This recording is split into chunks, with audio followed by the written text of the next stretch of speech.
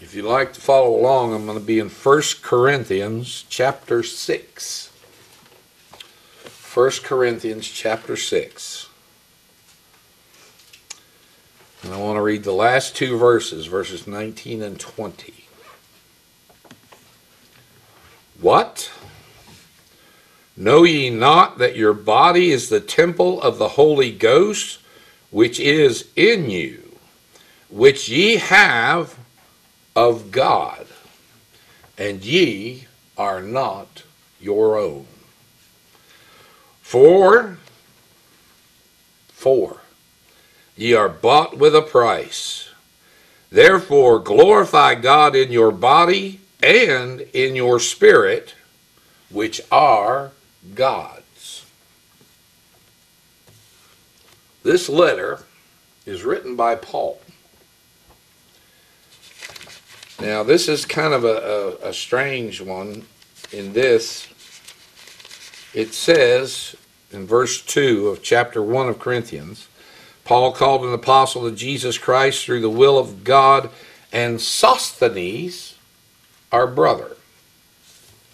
So this was from Paul and Sosthenes. Who was Sosthenes? I have no idea. Gill says probably he's the chief ruler of the synagogue in Corinth. There is another mention of this word, the guy's name Sosthenes, in Acts. And he was pulled up in front of some of the Jews because evidently he agreed with Paul. The only thing that's really important here is, here it is, it says, this is sent from Paul and Sosthenes. Here's the words, our brother. That's the important part. And Paul didn't say, my brother. He said, our brother. So, but here's where it was sent to. It was sent to the church of God at Corinth. Verse 2 says this, unto the church of God which is at Corinth. Here's the other one. To them that are sanctified in Christ Jesus, called to be saints. And I love this. This is my favorite part. With all that in every place call upon the name of Jesus Christ our Lord, both theirs and ours. I like this. This epistle, Paul says, is written to all that in every place call upon the name of the Lord Jesus Christ. Our Lord Jesus Christ. I'm going to tell you something. That includes us. That includes us. This letter is written to the assembly at the Sovereign Grace Chapel. And I'm going to tell you something. It doesn't matter wherever the child of God is, this letter is written to them. Whenever and wherever they are. This gospel, this epistle, this letter about the Lord Jesus Christ is written to them. Because here's the thing. There is no new message. Not one. There's one message, and it's the gospel of Jesus Christ. Paul was writing it in a form of a letter to these people at Corinth, but he wrote it to us also. Oh, I like that. The gospel we preach here is good news, but it's not new. It's not new. It's the same gospel that was proclaimed in the Old Testament, proclaimed in the New Testament, and proclaimed in the epistles of the New Testament even. Because this, preaching Christ, is the same message that was preached in Genesis 3 to Adam and Eve. The seed of the woman shall bruise the head of the serpent. And he did. He did. Oh, that's good news. Oh. Now, what I want to talk about today. My title is called, You Are Not Your Own. You are not your own. But I want to begin in verse 19. Mainly because if I started before that, we'd probably be here all day, and I can't do that. But here I want to point out a few things. Starts off, what? Know ye not that your body is the temple of the Holy Ghost? And here's a glorious thing, which is in you. Or if you want it in better English, who is in you? The Holy Ghost, which ye have of God, and ye are not your own. The Holy Ghost, which is in you. Folks, that is the definition of a believer. That is the definition of a saint. If you have not the Holy Spirit in you, you're none of His. You've got no claim. There's no claim to it. A believer has the Holy Ghost in him or her, and here it is, what it says, in their body. That's grace. That's grace. What a miracle. Christ be praised. This was the promise of Jesus Christ to His disciples while He was here on earth. The promised indwelling of the Holy Spirit. John 14 and verse 17 put it this way. These are the words of Christ. Even the Spirit of truth, whom the world cannot receive, because it seeth Him not, neither knoweth Him, but ye know Him. Ye know Him. Ye know Him.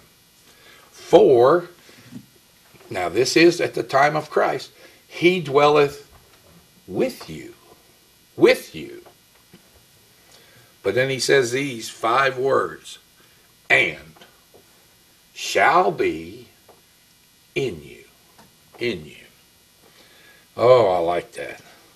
Because before Christ died, arose, and ascended, the Holy Spirit was with the believers. But afterwards, He sent the Holy Spirit to dwell in them.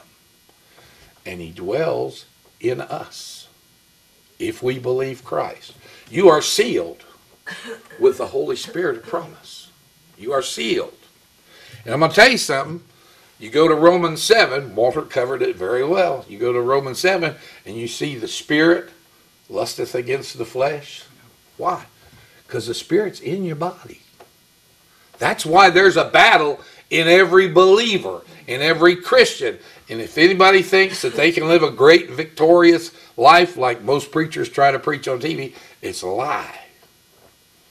There's always a battle in the believer because the Spirit lusteth against the flesh, and the flesh fights against the Spirit. And here's the point, though. It's my flesh that fights against the Spirit. It's your flesh that fights against the Spirit, because it is the Holy Spirit in you, Christ in you, the hope of glory. But that's what this says. Your body is the temple of the Holy Ghost, which is in you. The Holy Ghost dwells in the believer. Now, don't brag or get puffed up or boast about it.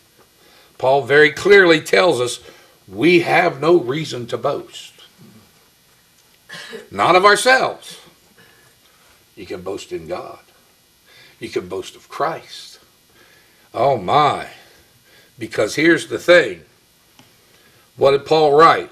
Which you have of God. Of God. Of God. It's not because of your decision, that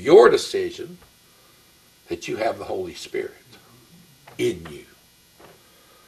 It's not because of your works, your thoughts, your attitude, or here it is, folks, it's not even because of your prayers that the Holy Ghost dwells in you. It's of God. It's of God. Oh my. Matter of fact, Paul's actually said a variation of this back in 1 Corinthians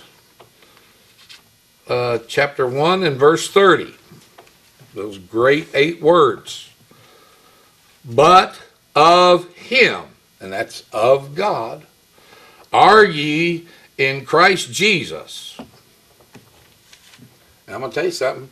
It's but of him that the Holy Spirit dwells in you. It's of God. It's of God. And who of God is made unto us wisdom and righteousness and sanctification and redemption, that according as it is written, he that glorieth, let him glory in the Lord. In the Lord. Excuse me. It is of God and only of God that anyone is in Christ Jesus. And it is of God and only of God that you have the Holy Spirit, the Holy Ghost, indwelling you. Oh my. Here's the point. Being in Christ Jesus is not up to you. Having the Holy Spirit is not up to you. Oh. I'm telling you. But here's the thing. Being in Christ means you have his Holy Spirit dwelling within you. Inside. Oh my. And, let me get back.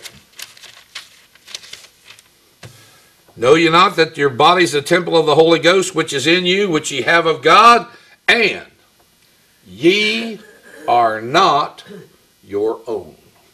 You're not your own. Paul states this clearly. What does this mean?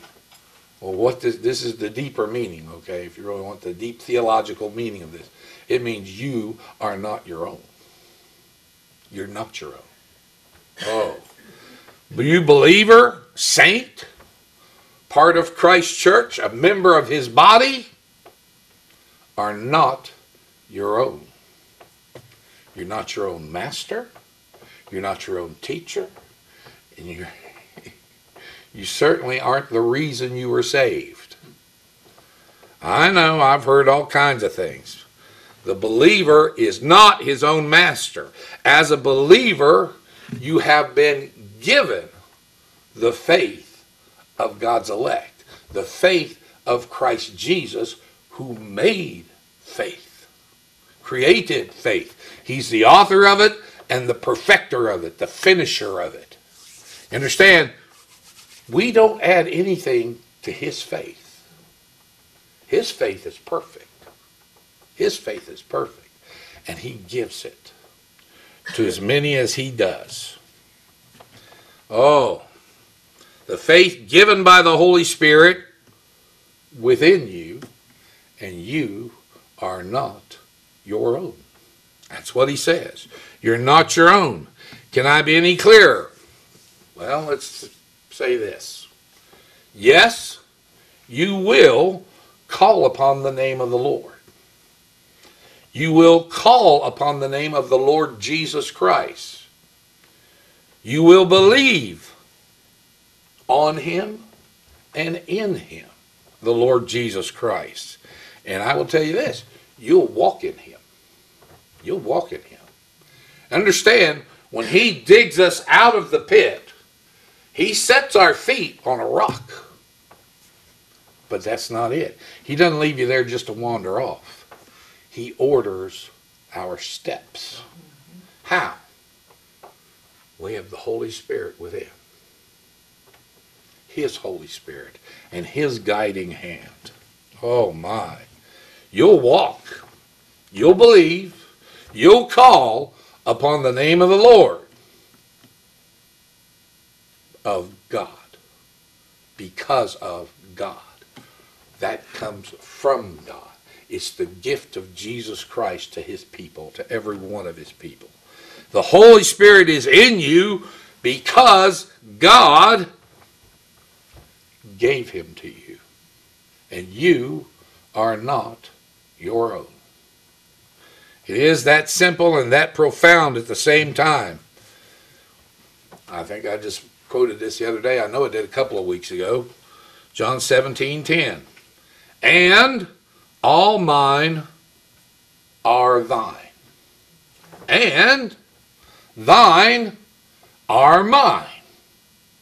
Who's this conversation between? This is a conversation between the Son of God, Jesus Christ, and the Father.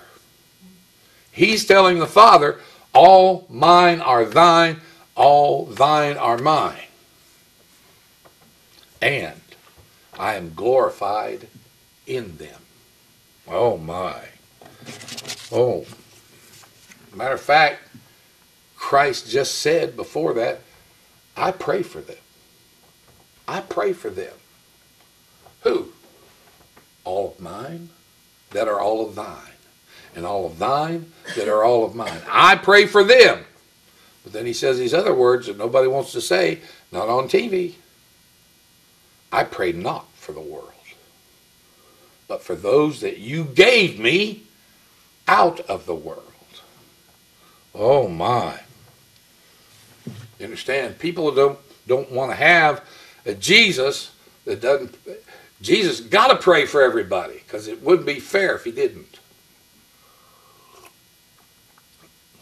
I pray not for the world. Those are his words, folks, not mine. And he meant every word he said. Meant every word he said. I pray not for the world, but for them which thou hast given me. What? Well, they're thine. That's what he told God. They're thine. And all thine are mine. And I prayed for them. I prayed for them. Oh my. What's that mean? Well, if you're Christ and you're God's, here's the thing. You are not your own. You are not your own. He continues on. For you're not your own. For ye are bought with a price. Bought with a price. Understand, the Son of Man came to seek and to save that which was lost. Purpose before the world began, prophesied in the Old Testament, performed in the New Testament. This price was paid.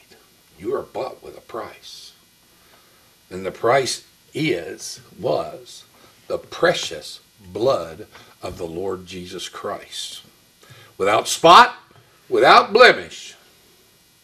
And yet the sins, our sins, the sins of his people, the sins of all thine that are mine, and all mine that are thine, those sins were laid upon him.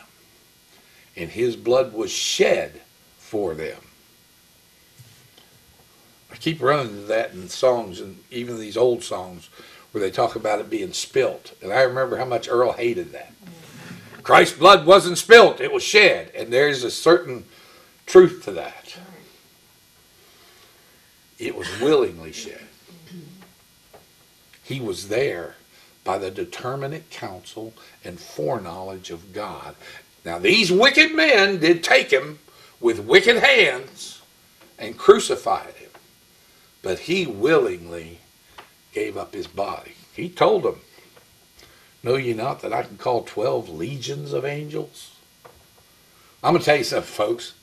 Back in those days, 1 legion of angels would have been plenty. 12 would have been what we call overkill. But that's what he said. I came. The good shepherd, what?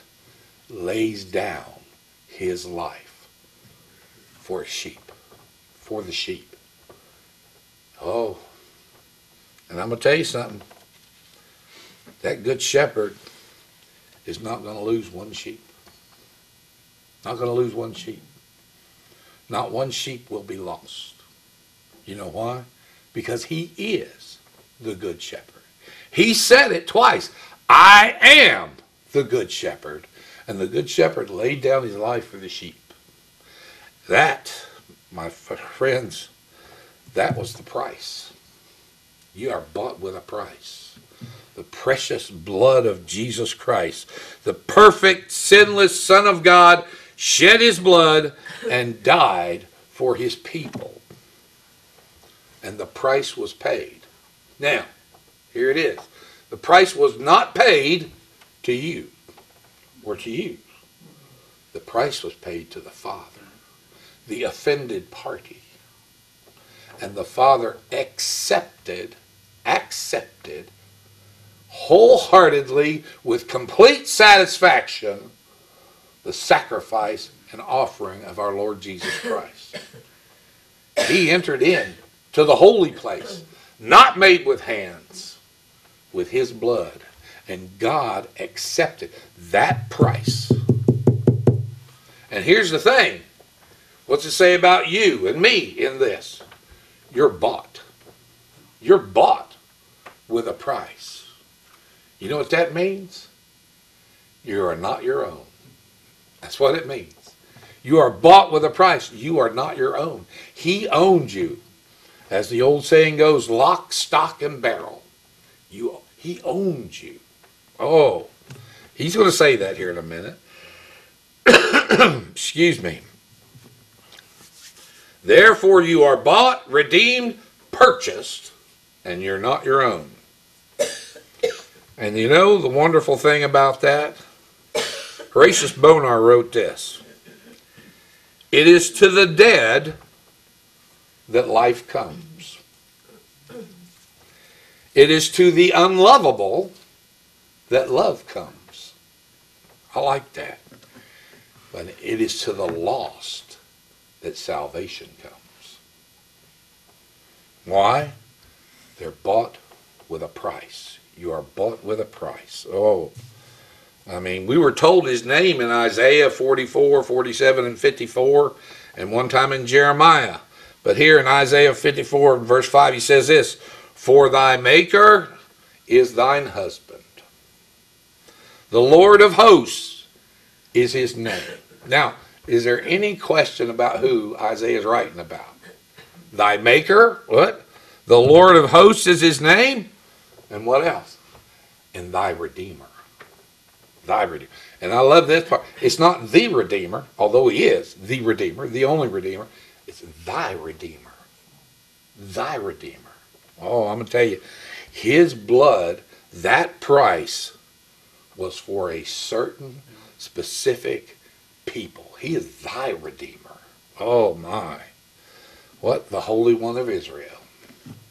And he wasn't even done there. The God of the whole earth shall he be called. Who is the God of the whole earth? Thy Redeemer. Thy Redeemer. The Lord of hosts, the God of the whole earth be called.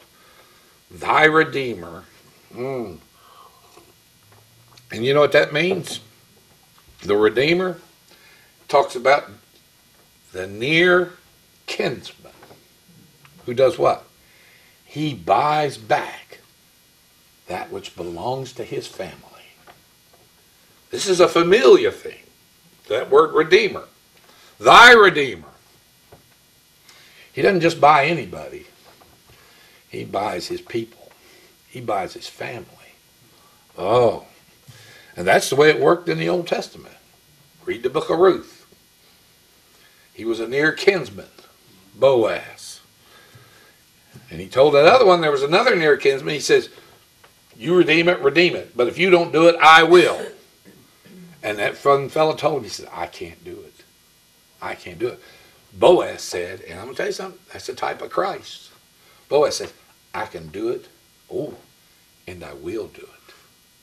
And he did do it. Oh, he bought it with a price. And we are bought with a price. And he gives eternal life to those that he owns. That's what it says, folks. Jesus Christ has power over all flesh to give eternal life to as many as thou hast given me. Now, who has the Father given to the Son, all thine are mine. And he said, all mine are thine. And he gives us eternal life. Eternal life. Oh, I like that. And you and I, we are not our own. Oh. And here it is. For ye are bought with a price, therefore glorify God in your body and in your spirit. Here's 3 words. Which are God's. What's that mean? You are God's purchase. You are God. You're not your own. You're not your own. Oh. In your body and in your spirit, you are God's. And I got to say this. I'm going to say it this way. You are God's property. Well, there's a lot of people running around saying they're little gods. I mean, I've heard them on TV. You're God. I've looked up that. I tried to look up something on the internet, see if I could find a quote, okay, for this particular scripture. And I typed in, you are God's with an apostrophe. Well, what come back was a bunch of nonsense about you are God's without the apostrophe. No. You're not a little God. I'm not a little God. You belong to God. You are God apostrophe S. You belong to him. You are not your own. You are his. Oh my. In body and in spirit. Which are God's. They're God's. Understand, Jesus Christ calls us his brethren, and the Father calls us his children. What's that make us? That makes us family. That makes us family. The family of God. Oh my. We call Jesus Lord, and we call the Father, at Jesus' command, our Father. Our Father. Oh my. Of God are ye in Christ Jesus. You are God's personal property. And he put you in his Son, in Christ Jesus. Oh, I like that. That's good stuff. And what all that means is you are not your own. You're bought with a price. Redeemed. Oh my, with the precious blood of the Son of God. And you understand, the Father has only one well-begotten, or only begotten, well-beloved Son. That's Jesus Christ. You understand? God pays very close attention to his Son. He's a good Father. The Father pays attention to the Son and everything that the Son deals with. And when the Son tells the Father, he says, all mine are thine. The Father says, yeah. And when Christ said, all thine are mine, the Father says, yes. Because I'm going to tell you something, everything in Jesus Christ is yea and amen. Oh, I like that. And these 3, Father, the Son, and the Spirit, are one together. Oh.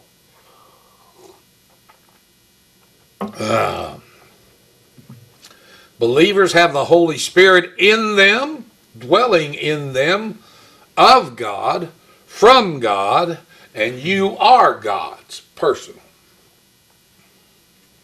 You're not your own. That's what it means. You're not your own. Oh my. Listen to this. Don't get too puffed up, okay? Because we're going to go back to where Paul was before he started this at the end. This is the conclusion down here that I've been reading from. Well, how did he get there?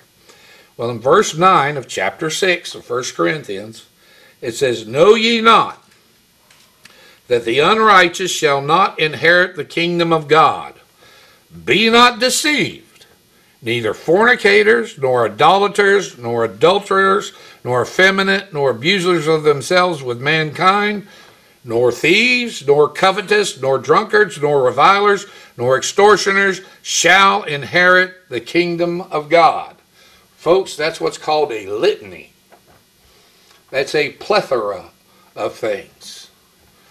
These are not going to, what? Enter the kingdom of God. Or inherit the kingdom of God. But that next verse, right after that, verse 11, that says what it is. And such were, past tense, some of you. Some of you. Who's he writing to? He's writing to believers. He's writing to saints. He's writing to those who call upon the name of the Lord Jesus Christ. You were what? Idolaters, fornicators, adulterers, effeminate, nor thieves, nor covetous, drunkards, revilers. Such were some of you. Now, you may not have been all of those things, but you certainly were something. That's just the way it is. But such were some of you.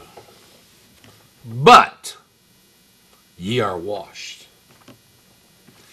But ye are sanctified. But ye are justified in the name of the Lord Jesus and by the Spirit of our God. Such were some of you. That's where we were.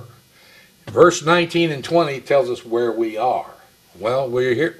The reason we're where we are is ye are washed, ye are sanctified, ye are justified in the name of the Lord Jesus Christ and by the Spirit of our God. You were washed, you were justified, you're sanctified. What's Paul saying here? Remember the pit from whence you were digged.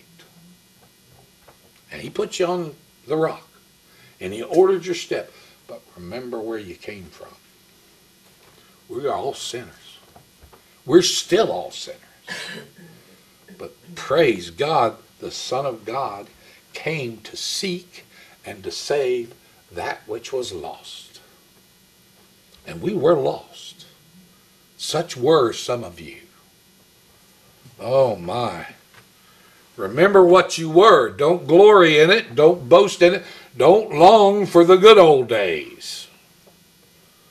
Oh my. Because Jesus Christ paid the price for your sins. What? For being an idolater, for being an adulterer, for being a thief, covetous, drunkard, reviler, extortioner, and many more. Many more. Because I'm going to tell you something, folks. What you think, and even if you don't do it, that's a sin. Not saying to do it, but even if you're thinking it, that's a sin. You can think covetous thoughts and not be a thief, not steal. But that still doesn't make you not covetous. Oh my. Remember, you are bought with a price. The precious blood of Jesus Christ. And it is of God that you have the Holy Spirit in you. In you. Because it's of God that you are in Christ Jesus. We're called His brethren, His children, His body, and His bride. And you want to know why? Because we are His brethren, His children, His body, and His bride. Oh my. You are God's. You are not your own. You belong to God.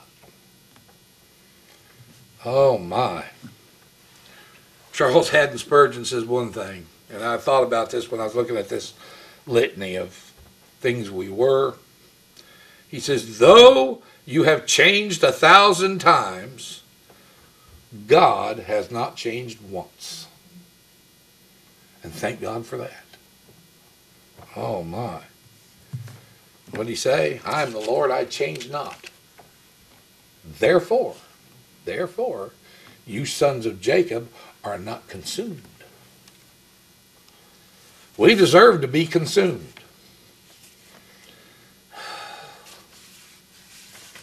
But you're not your own. You're not your own. You're bought with a price. And I'm going to tell you something. He takes care of his own. Always. Always. We don't. We forget. We stumble. We fall. We're miserable when we should be joyful. Sometimes we're joyful when we should be miserable, I guess. But this is the thing. He takes care of his own, and you are not your own. You're bought with a price. Our Heavenly Father, we are thankful, Lord, for your Son, our Lord, Jesus Christ. He has given everything to us. He gave us his life. He shed his blood for us. He ascended into heaven and made a sacrifice and offering to you, which you accepted. He has obtained eternal redemption for us. He has sanctified us. He has perfected us in himself before you, and gives us the intercession we need. We may not understand it sometimes, but he ever liveth to intercede for his people. Help us, Lord, to walk in your way. And we'll give you the honor and the praise and the glory, because it is yours. Amen.